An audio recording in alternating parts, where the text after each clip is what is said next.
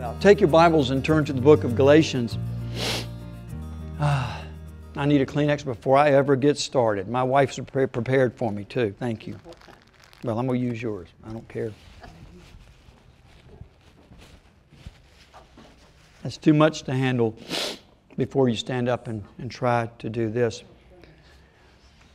This is this morning's message is an interesting text. It's one of those texts that you almost would use the adage, it's a dirty job, but somebody has to do it. Preaching text because of the nature of the text and the subject matter in the text. And you will see that as we move along this morning. So I have prayed diligently before standing before you this morning to present this in a manner as God would indeed have me do it, in that it would be honorable, but at the very same time would truly inform us of the truth it is contained. This morning's message is works of the flesh versus the fruit of the Spirit. I want to begin reading in verse 16, and I want to read all the way through verse 26 of Galatians chapter 5. Paul begins this section by saying, "But I say, walk by the Spirit, and you will not gratify the desires of the flesh. For the desires of the flesh are against the Spirit, and the desires of the Spirit are against the flesh. For these are opposed to each other, to keep you from doing the things you want to do. But if you are led by the Spirit, you are not under the law. Now the works of the flesh are evident: sexual immorality, impurity, sensuality, idolatry, sorcery, enmity, strife, jealousy, fits of anger, rivalries, dissensions, divisions, envy, drunkenness, orgies, and things like these. I warn you, as I warned you before, that those who do such things will not inherit the kingdom of God. But the fruit of the Spirit is love, joy, peace, patience, kindness, goodness, faithfulness, gentleness, self-control. Against such things there is no law. And those who belong to Christ Jesus have crucified the flesh with its passions and desires. If we live by the Spirit, let us also keep in step with the Spirit. Let us not become conceited, provoking one another, envying one another." In these verses, Paul continues his correction and instruction to his Galatian audience, or I might say audiences, by way of using comparisons. In his defense of the doctrine of justification, which you know from our study in Galatians over the last year or so, in defense of the doctrine of justification, which is the theme of the epistle, Paul has repeatedly employed comparisons to argue his point. His point is that justification is by grace alone, through faith alone, in Jesus Christ alone. Thank you for singing the song this morning, In Christ Alone. For example, he opens the letter by comparing the gospel taught by the Judaizers or the circumcision party as a different gospel. He calls it a different gospel. He compares their gospel to the true gospel of Christ that he preached to them. He goes on to compare faith to works of the law as a means of justification. He compares the law to the promise.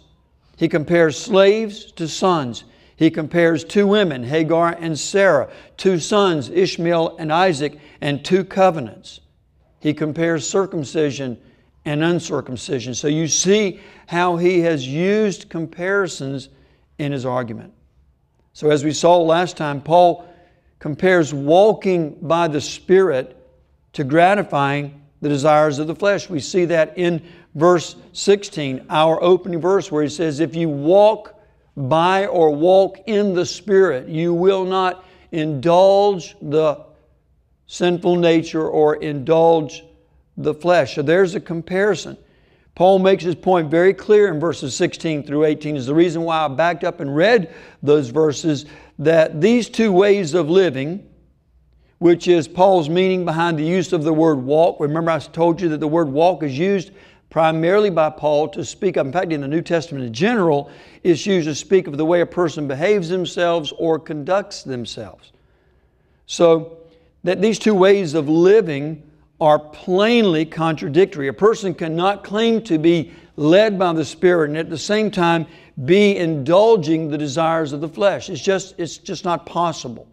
It's contradictory. In verse 17, Paul explains precisely why when he writes this. In verse 17 of chapter 5 of Galatians, he says, "For," which means because, "the desires of the flesh are against the Spirit." Here's the reason why they cannot operate together. The desires of the flesh are against the Spirit, and the desires of the Spirit against the flesh.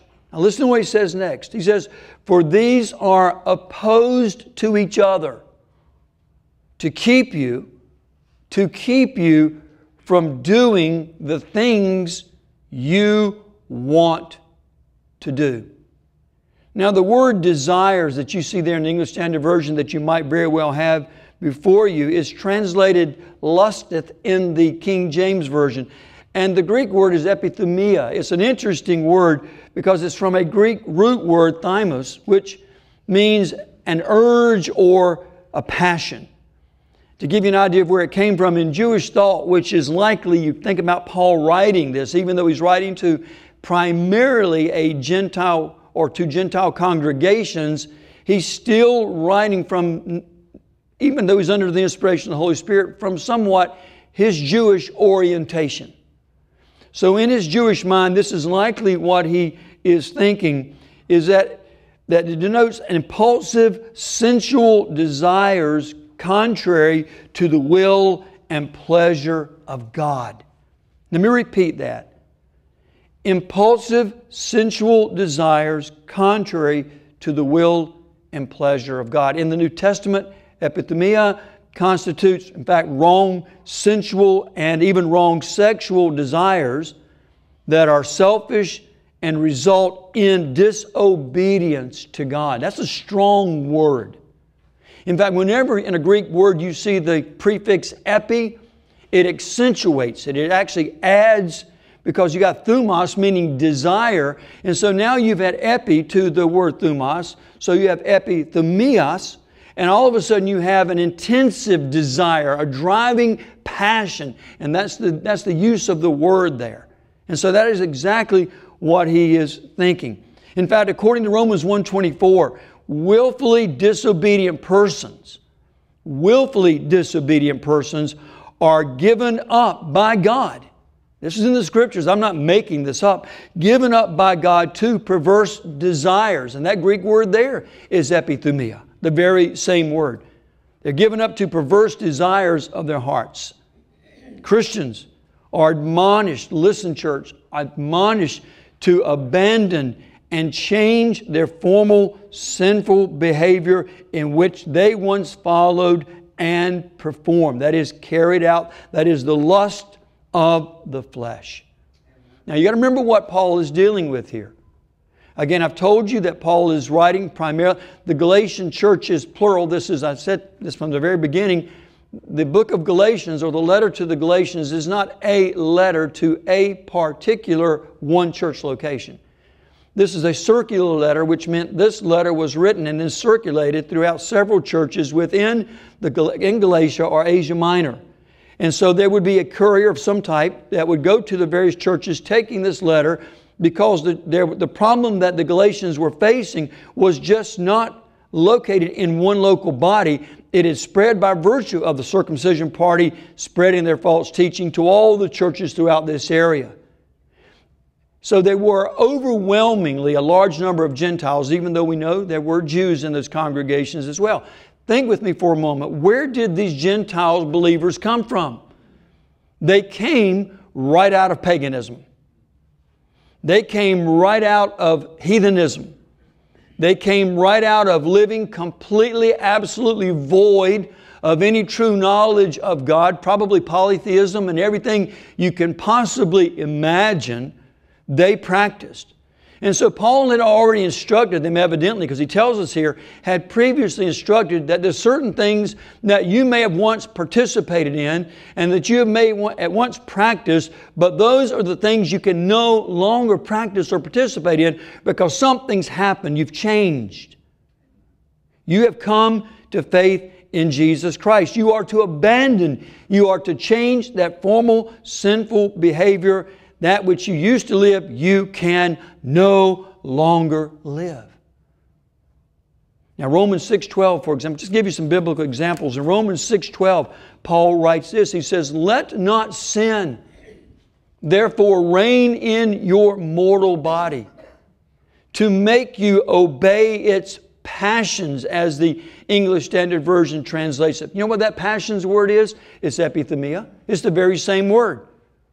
To make you obey its lust, to make you obey its passions. Don't let it reign in your body, making you do that. In Ephesians 2:3, Paul writes again. He says, "Among whom we all once lived in the passions of the flesh, carrying out the desires," epithumia, "of the body and the mind, and were by nature," because we did those things, listen to what Paul says, "and were by nature children of wrath, like the rest of mankind." Two more. Ephesians chapter 4, verse 22. He instructs his Ephesian readers. Now you have to know the history of Ephesus and the wickedness and sexual immorality in that city, much like Corinth. But he says to them, to put off your old self, which belongs to your former manner of life, and is corrupt through deceitful desires, epithumia. 1 Thessalonians 4 and 5. "Let each one of you know how," listen to Paul's instructions here, "that each one of you know how to control his own body in holiness and honor, not in the passion of lust," epithumia, "like the Gentiles who do not know God." So as believers, those who do know God, what are we to do? We are to control our bodies. We are to control our desires. We are to control our passions. You can also see Titus 3:3 and 1 Peter 1:14 and 1 Peter 4:2 and 3, further examples of this. But it makes perfect sense, if you really think about this, it makes perfect sense to a truly, and I want to qualify this, and I'm trying to move quickly because I have a lot to cover, but I don't want to move too quickly that you miss something I believe is important. It makes perfect sense, if you think about it, to a truly regenerate person that the desires, notice I said truly regenerate person. I didn't just say a person that professes some type of belief. I'm saying a truly regenerate person, that the desires, the lust of the sinful nature, which is what that word sarx literally means, which we interpret flesh, and our text literally means the sinful nature. It makes total sense to us that the desires, the lust of the sinful nature are in opposition to or against the Spirit. That is not the little s, that is uppercase S, the Spirit of God which is in us. And likewise, the Spirit is against the flesh. I say this because sadly, many professing Christians do not seem to understand the dichotomy. They don't see it. Christians do not seem to understand that. The warfare between the Spirit and the sinful nature is exactly the reason for Paul's warning in verse 13. As I've said repeatedly, our freedom, our liberty in Christ is not a license to continue or even to return to the old ways of the sinful nature, which I have had these conversations multiple times with people. Well, this is what I do in the body. In the spirit, that's the untouchable part of me. So what I do in the flesh really doesn't matter, because what really matters is my spirit. You have no understanding. Such a person has no understanding of the real nature of our existence, as if somehow they can dichotomize what I do here is over here, what I do here is here, and the two somehow have no interaction with each other. And so what happens is when they come to this newfound faith in Christ, they understand the liberty that is ours in Christ. This liberty somehow becomes a license to them to not only go back to, but to continue what they were doing before they ever came to Christ. And Paul says, no. It's not that way. It's not that way at all. As I've also said, I don't believe a truly regenerate person can be comfortable, listen, can be comfortable in gratifying the sinful nature. Why? A truly regenerate person cannot be comfortable in gratifying the sinful nature because of the presence of the Holy Spirit in the believer. And Paul has already told you that what is the Holy Spirit's reaction toward our flesh, toward our sinful nature? It is opposed. He is opposed to that. So how can we be comfortable, at ease, when we're indulging the flesh, when the Spirit of God is Himself opposed to those very things we are practicing? I not only believe such a person, a believer that may behave this way, I believe they are convicted. I believe they're not only convicted inwardly of his and her sin, which indeed we are, because I'm not saying this morning that I don't believe a believer can fall into this sin or these sins. Absolutely. They can. What I am saying is they cannot abide in these sins because of two things: the misery it causes them as regenerate people and the abiding presence of the Holy Spirit that convicts them. And ultimately, in the life of a genuine, truly regenerate person, they're going to come out of this. It's going to break them. It's going to break them to the point of truly calling out to God for help in that area and finding God's deliverance. But I not only believe such a person, a believer that may behave this way, is convicted inwardly, but is miserable as well. Such misbehavior, and that's really what it is, on the part of a believer, does something very significant that we're told of in Ephesians 4:30. It grieves the Holy Spirit. It grieves the Holy Spirit. And we are told not to do that. So we give thought to our actions and our behavior. Am I about to do something that I know will not only cause me intense personal misery, but is this action going to grieve God's Spirit? Now, in context, if you look, and we'll look at this more in just a moment, this is in regard to sexual immorality. This is a very, very, very serious issue. Paul gives this a lot of attention. Paul was not obsessed with sexual thoughts in his writings, not at all. He was dealing with real, tangible problems on those he had brought the gospel to.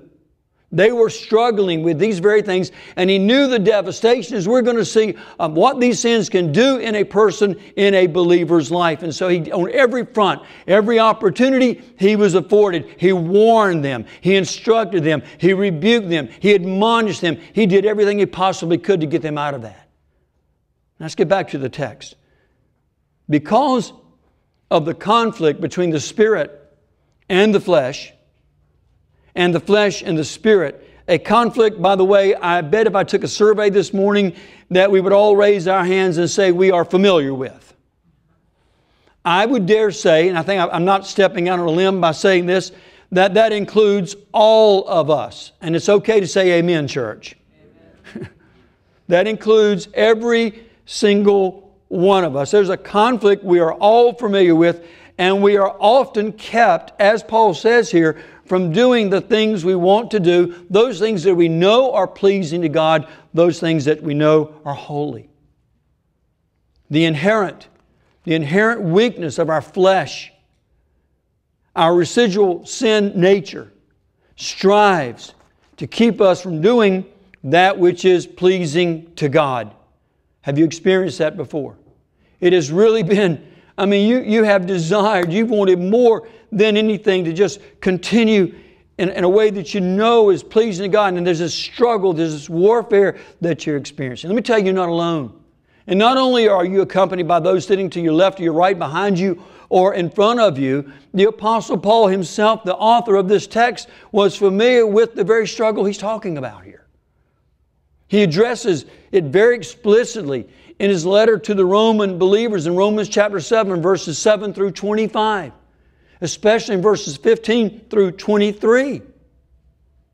Look, in fact, I know I've got limited time this morning, but I want you to see this. I was going to move on, but I can't. I can't skip this. And I want you to turn to Romans chapter 7. Look at verses 15 through 23.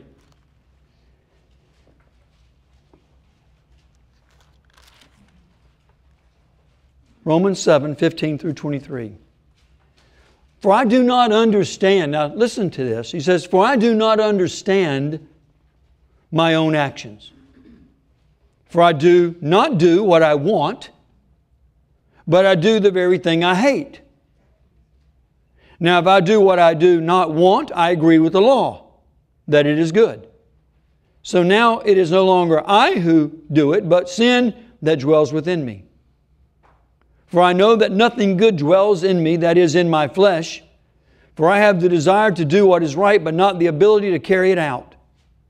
For I do not do the good I want, but the evil I do not want is what I keep on doing. Sound familiar, folks?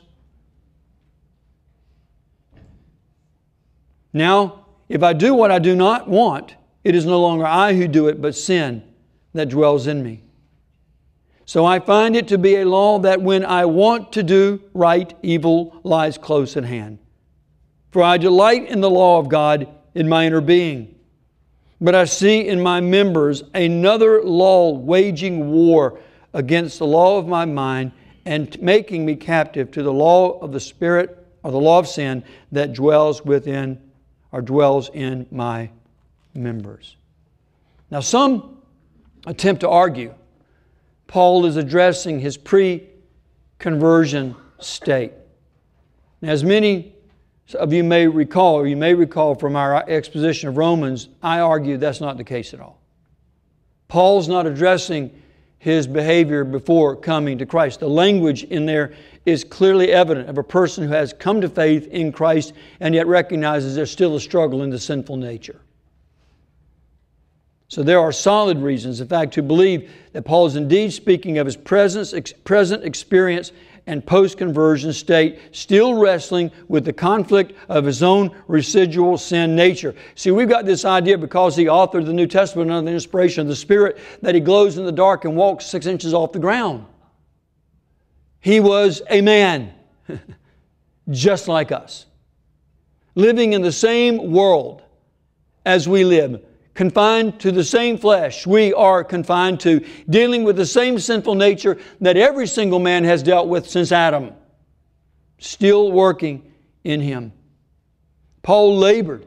In fact, it was a labor on the part of Paul. He tells us this, and I'll give you the instances here. Paul labored to keep his own sinful passion and impulses in check. In 1 Corinthians chapter 9, verse 27, we see that. Knowing they could, in fact, disqualify him. He said, I keep these things in check so that I somehow don't disqualify myself from the calling that God has on me to preach the gospel. And I have to work daily on keeping those things subject to the grace and the Spirit of God in my life. Listen to what Paul writes in Romans chapter 8, verses 12 through 13. So then, brothers, we are debtors, not to the flesh, to live according to the flesh. For if you live according to the flesh, you will die. But if by the Spirit you put to death the deeds of the body, you will live. Strong language. As believers, let me tell you something. Can I help you out this morning? As believers, we owe the sinful nature nothing. We owe the sinful nature nothing. No loyalty, no friendship, no participation, no camaraderie. We owe it absolutely nothing. Only our interaction with the sinful nature is to be this. It is to be putting it to death.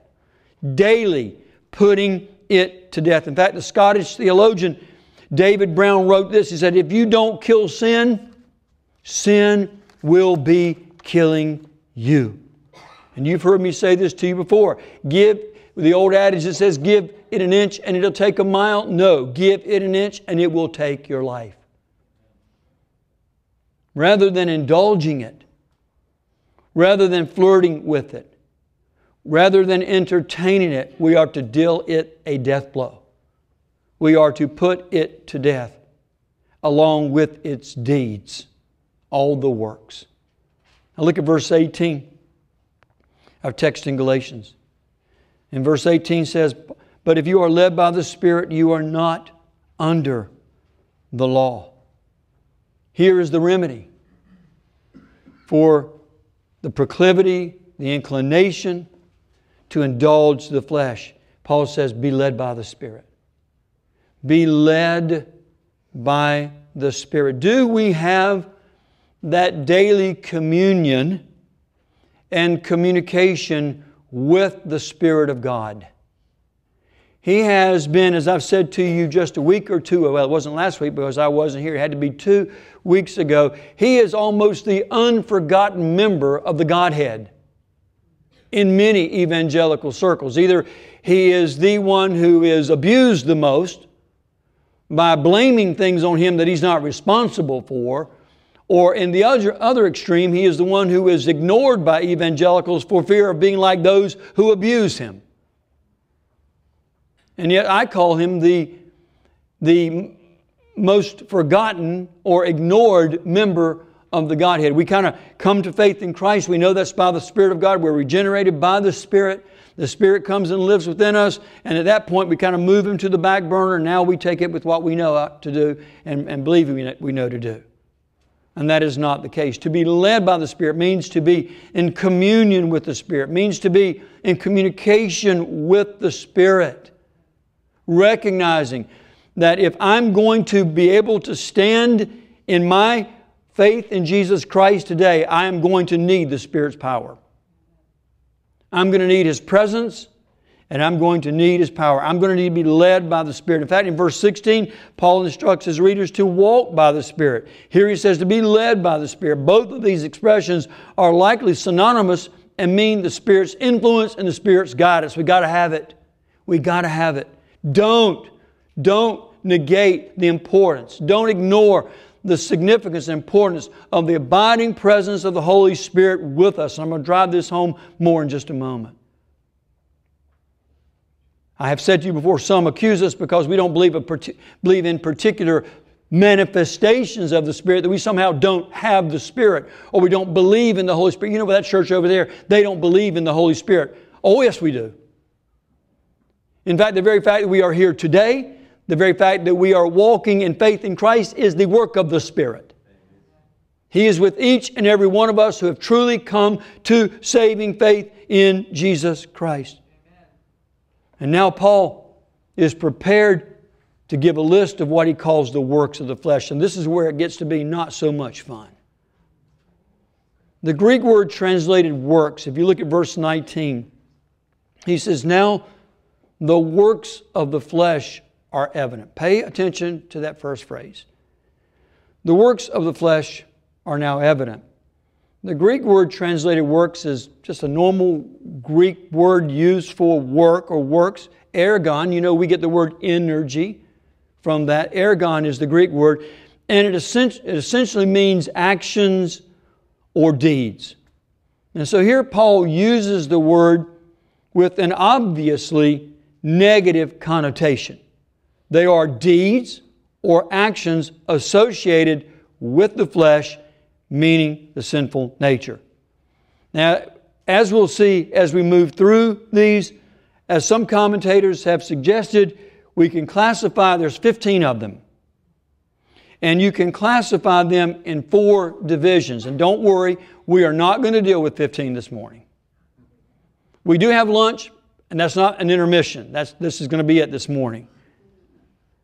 But you can take those 15 works of the flesh and you can divide them into 4 categories. And I'll say more about that in a moment. But first I want you to notice what Paul says about these works of the flesh. He says they are evident. Now, the King James translates the Greek word used here as manifest. And this is, in fact, the King James Version gives a very accurate translation because phanera, which is the Greek word which we get from phanero, means making something visible or known which was not previously or readily seen. And so in that sense, it is manifest. The potential problem, at least from my perspective, with evident, as the way the English Standard Version translates it, is it may be interpreted as meaning that now suddenly all these works or deeds of the flesh are being committed publicly out in the open for everybody to see. We know this is not necessarily the case. Not all these are committed publicly, at least immediately. What Paul likely means is this, that these works of the flesh or deeds of the flesh are not the new nature given by God to believers at regeneration. This is not what is supposed to be present in a believer's life. It's a pretty extensive and descriptive list. However, with this said, as we well know, such deeds, such works do not lie hidden for long, do they? In fact, we often tell all our kids, when suddenly one day we may not catch them with their hand in the cookie jar, but we go to the cookie jar and it's empty, and we go looking for our kids, and they're looking at us with their cheeks about this big and crumbs coming down, Mommy! And then we all of a sudden say, surely your sins will find you out. And indeed, they did. And again, I bet you, if I were to do my proverbial survey and ask us how many times in our lives, maybe not to this extent, hopefully, but that our sins have indeed been made manifest. Listen, this is going to sound funny. I hope this doesn't offend anybody, but I have been given a precious gift. And that precious gift is sitting right here on the front row.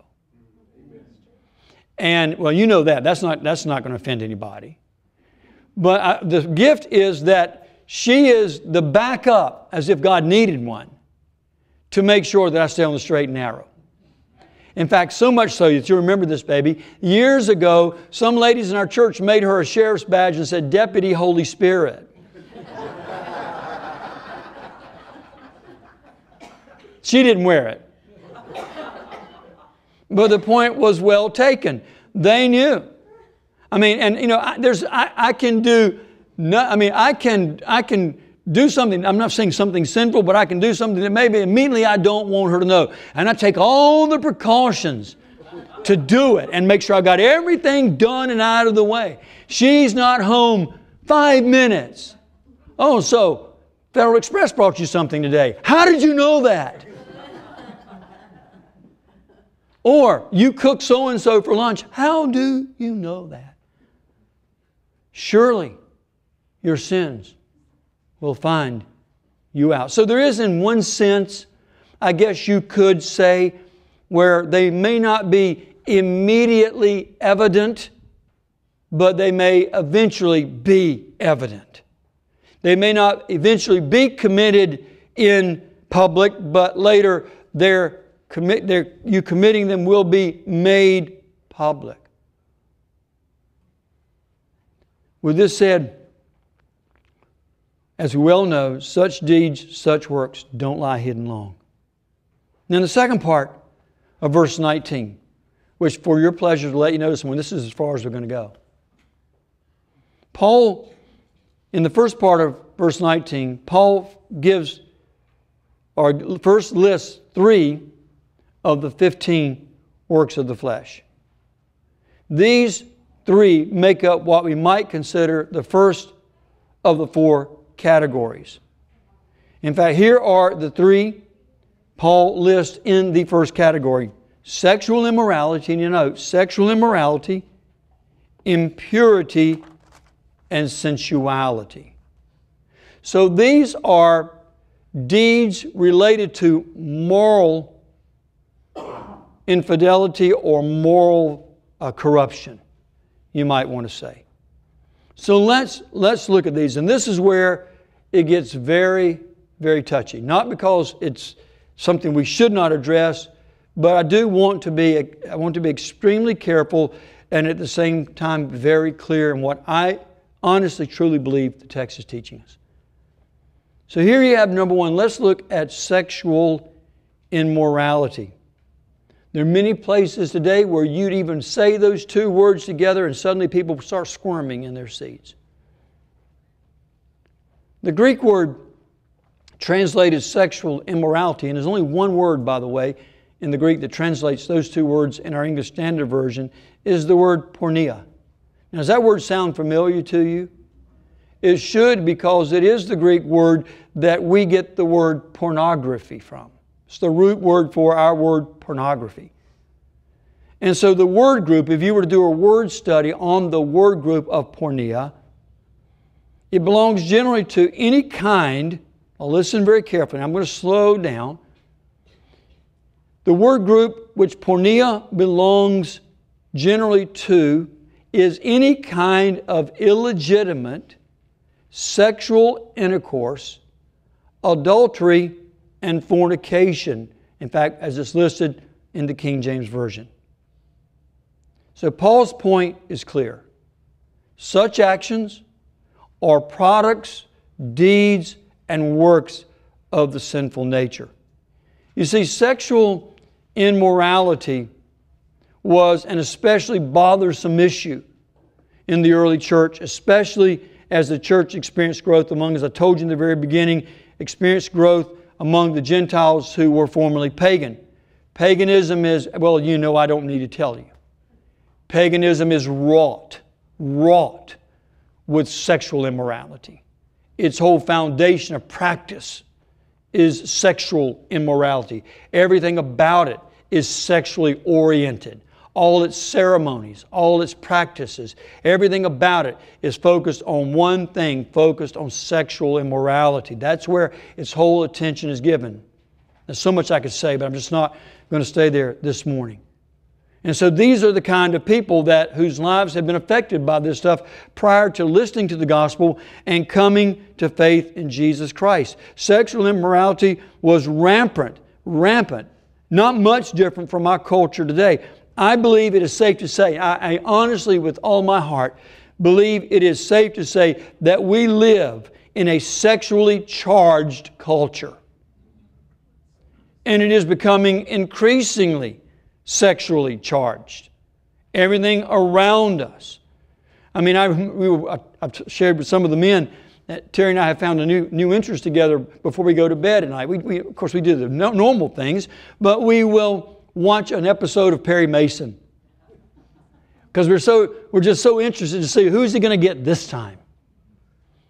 And amazingly, one of the episodes that we saw about a week or so ago was about a guy who was transitioning his magazine from a family-oriented home-type magazine to a more promiscuous type of magazine. And it literally showed, which was promiscuous for the time, on the TV, because this was 1960 when this episode was filmed. It showed 3 women in shorts and a t-shirt showing nothing. And when the guy unmasked it in his office, all the people in the office, oh! And I looked at her and said, what a change. What a drastic. If that was seen as something then, oh my goodness, what they would say today. We live in a sexually charged culture. So you see, this is not 2,000 years apart from us, is it, church? This is not, we're not separated 2,000 years and a different continent, a different culture from this stuff. We are this morning sitting right in the middle of that. So Paul deals with this issue in his other epistles as well, especially in his letter to the church at Corinth. They had sexual immorality in their midst. In fact, they had sexual immorality. Paul says that is not even readily and openly discussed among the Gentiles. That's wickedness. And he had to deal with it. And he dealt with them as Christians. He called them brothers. So he saw that this was still working in their midst. Even though they had come to faith in Christ, they were still having to deal with it, and he rebuked them. His rebuke is in fact pretty stern in 1 Corinthians chapter 5, verses 10 through 11. Paul's stand against sexual immorality is fervent. He's adamant about this stuff. So fervent, in fact, that he calls for its total eradication from the believer's life, using, as we saw earlier, the analogy of death. Colossians 3:5 puts it this way: put to death, therefore, what is earthly in you. Put to death what is earthly in you. And what is the very first thing he mentions in Colossians 3:5? Sexual immorality. The very first thing he mentions when he says, put to death what is earthly in you, he immediately follows it up, sexual immorality, porneia. Why is sexual immorality, sexual sin so heinous? Why is it so egregious? The Scripture explains why to us. Number one is, let me tell you something. Sex is sacred. Sex is sacred. Sexual intercourse between a man and a woman is meant by God to be carried on in the confines of marriage. You can say amen. Don't let that shock you. That may shock a lot in our culture today, but that's shocking to some. In fact, their heads spin 3 times when you say that.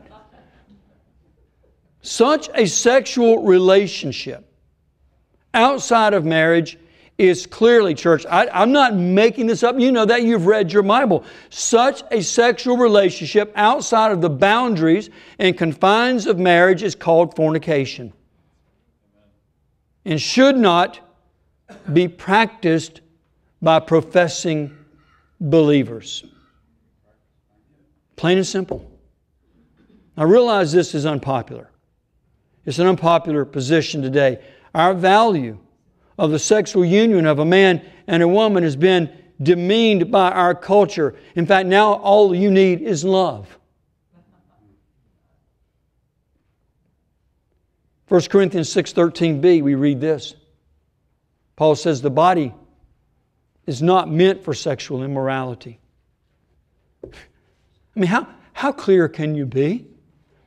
He says the body is not meant for sexuality, for sexual immorality, but for the Lord, and the Lord for the body. Sexual intercourse, according to the Scripture, is 2 bodies, 2 people becoming one flesh. We see that all the way back in the very beginning in Genesis, when Adam knew his wife. But even prior to knowing her, when God gave her to him, He said, now these 2 shall become what? One flesh.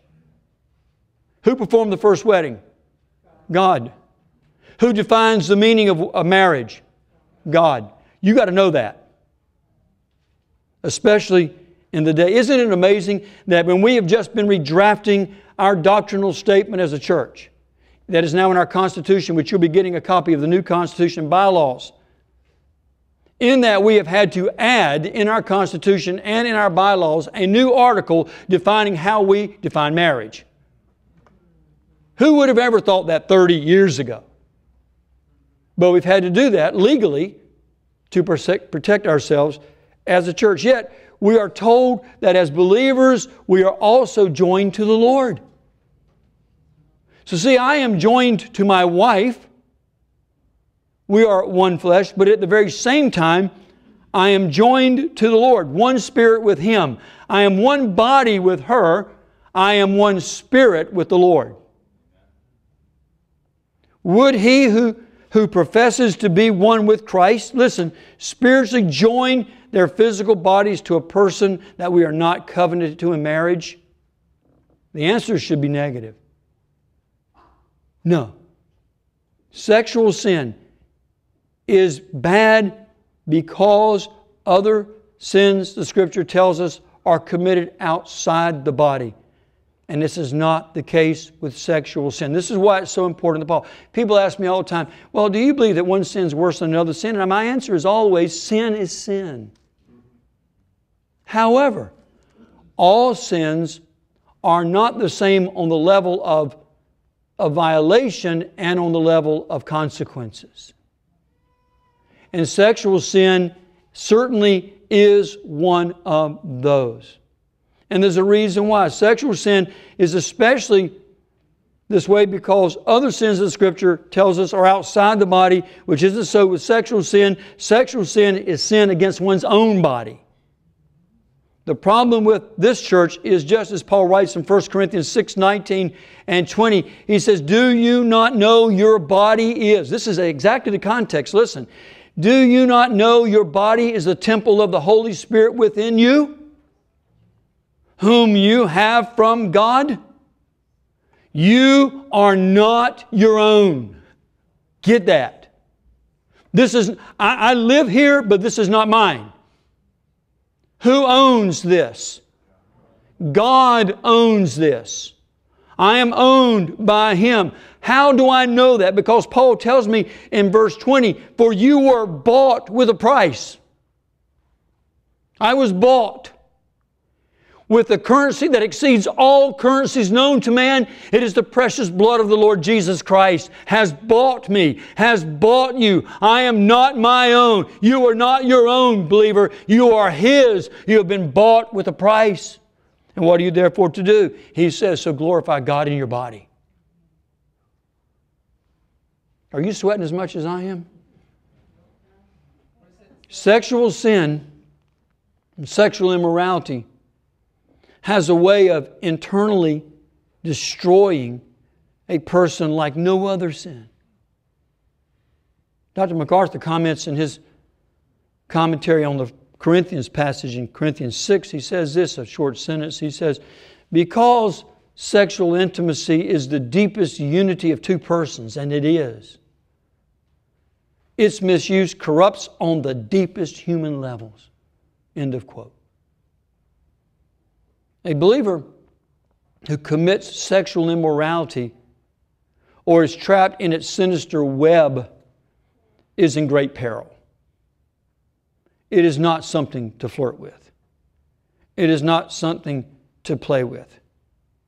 His misery caused by such corruption on the deepest human level is compounded, as I said earlier, by the conviction of the Holy Spirit. A person who claims to be a Christian and participate, listen, a person who claims to be a Christian and still participates in sexual immorality with no inner misery and no Holy Spirit conviction, biblically, I would ask, are they a truly regenerate person? Why? Why do I make that? That's a bold statement, Mitch. Here's the reason. Paul's already told you. Sexual immorality is in opposition to the Spirit. And the Spirit opposes sexual immorality. As I said earlier, sexual sin grieves the Holy Spirit of God. Sexual immorality graphically displays, now just think through this with me and see if this is not indeed the case. Sexual immorality graphically displays self-centeredness, self-gratification. Are those characteristics of the Spirit of God? No. They are, in fact, characteristics of an unregenerate person. Selfishness and self-gratification. It dishonors. Sexual immorality dishonors those made in the image of God. Sexual sin affects others, not just the one sinning. Oh, it's my body. I'll do with it what I want to do. Well, if you're a Christian, first of all, you've already heard what? It's not your body. And secondly, don't believe the lie that what you do only affects you. And as I've already said, it violates God's order for marriage. I'm almost done. Paul's answer for the problem, he gives you an answer. In 1 Corinthians 6:18. It's complicated. You ready? I mean, get ready. It's going to be an extensive writing exercise for you. This is a very complicated remedy. Are you ready? Flee from sexual immorality. Period. Flee from sexual immorality. If I'm walking down a path and a 450-pound grizzly bear steps out of the woods and begins to run toward me, I am not going to pause and say, I wonder how close he can get, and I still outrun him.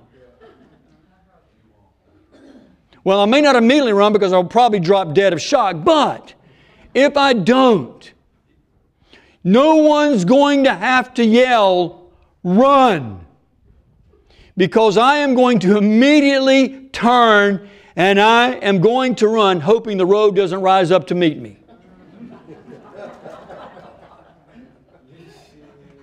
And if I'm with you, I'm not even worried about outrunning the bear. I'm only worried about outrunning you. No one has to tell us to flee. Flee sexual immorality when it presents itself. Do you notice what I said, church? I didn't say if it presents itself. What did I say? When it presents itself. And it will. Flee. Recognize it immediately for what it is and flee. Get away from it as quickly as you possibly can. In 1 Thessalonians 4:3, Paul writes, he says, for this is the will of God, your sanctification. What does God, oh Pastor, I want to know God's will. I got it for you, your sanctification.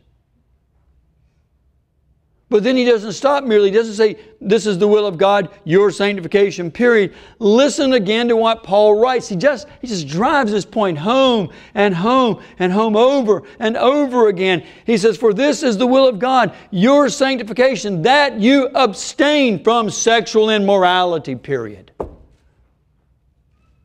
In other words, what is it in Paul's estimation that could be a fundamental and foremost obstacle to your sanctification is if you continue in sexual immorality.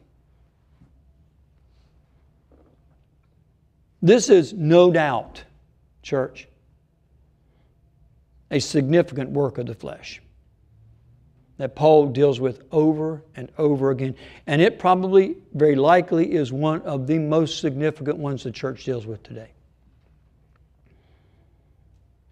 I can close in 5 minutes. In the first group of the three works, sexual immorality being the first, the other two also have to do with violations of personal purity. Look at what they are. They don't even require a lot of commentary. Flowing right into the vein of sexual immorality, the next two works or deeds of the flesh that he gives us are impurity and sensuality. Impurity, akatharsia in the Greek, is an interesting word. The word was used early on to denote ceremonial uncleanness, but later began to be used for moral uncleanness. That's the way Paul uses it. It is a word that connotes moral filthiness. It's used this way in the New Testament as associated with sexual immorality. From the context we gather, Paul is expounding moral purity as it relates to sexual purity. A sexually immoral person has, by what we glean here, a serious issue in the core of their character. There's impurity somewhere at the very core of their being. That's why you have to put it to death. But Paul's not done. He says sensuality. This is our last one. The Greek word aselgia. An interesting word here, aselgia. Often translated in the King James Version as debauchery. It literally means lewdness, licentiousness, even promiscuity.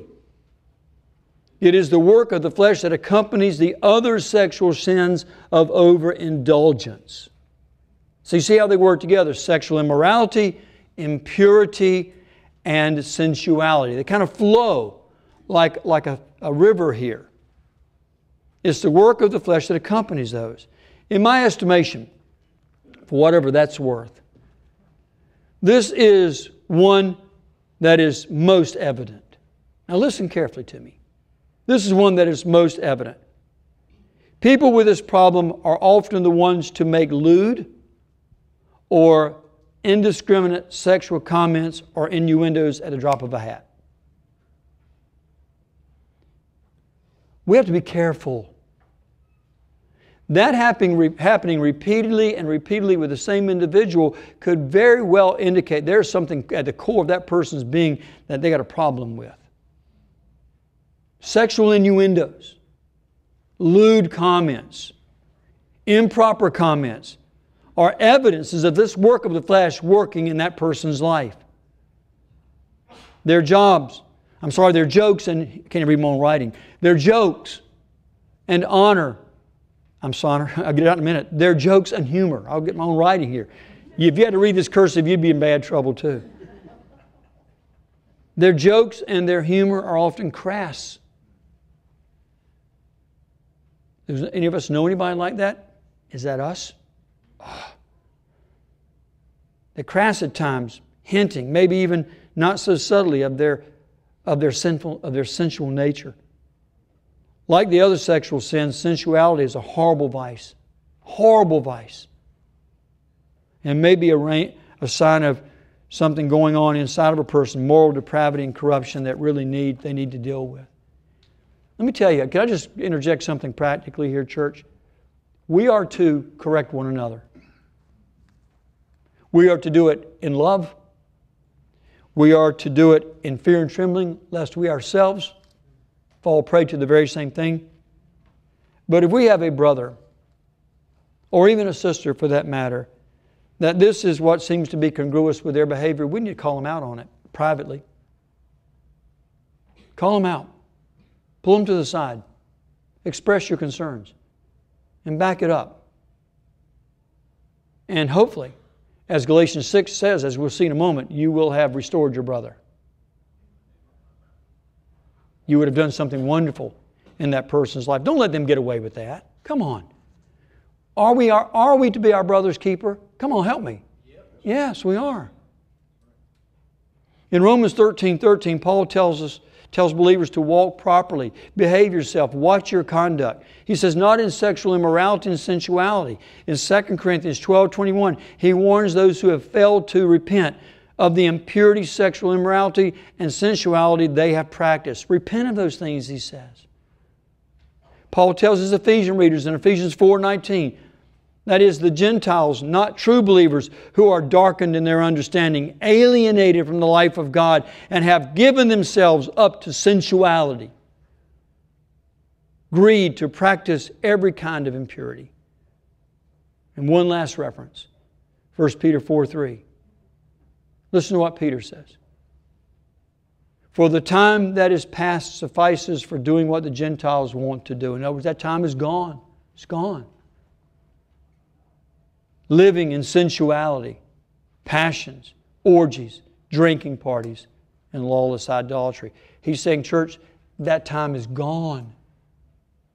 That's not our lives. That's not who we are. It's not who we're to be. I know this is not a popular position in our day for sure. And I might even meet some criticism from someone in here.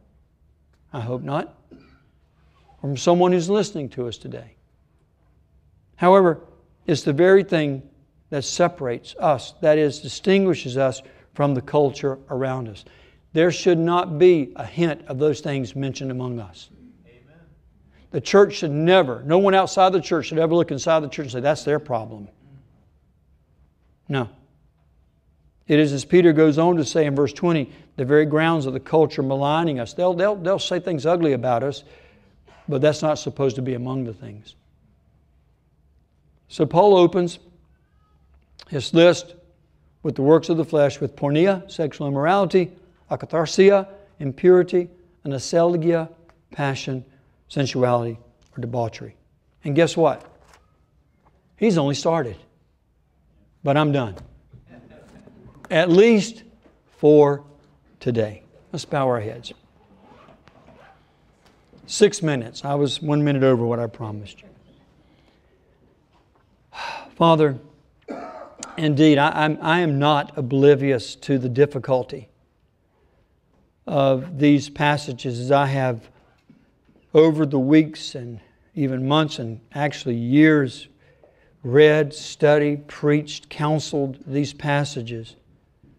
They never grow old. They never grow dusty. They never grow insignificant nor irrelevant. They are, in fact, still as true today as they were the very day that the pen of the Apostle Paul, the ink of his pen, was wet on the papyrus or whatever he wrote on.